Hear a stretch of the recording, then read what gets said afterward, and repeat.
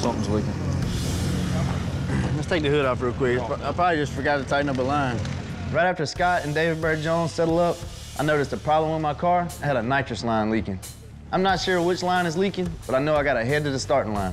I hope it's just a loose connection that we can fix real fast. Damn, it's leaking bad. There's got to be a crack there, or a dent on the fitting or something.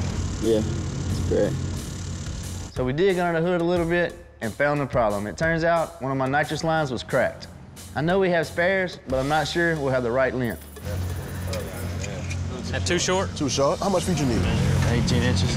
Kai, if you want to take the line off my car, you could.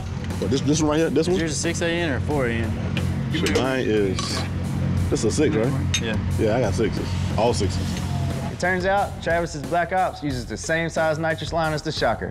He's gonna pop one off and let me use it on my line. So we put on the new hose, pressure it up, and it looks like the leak stopped. So here we go.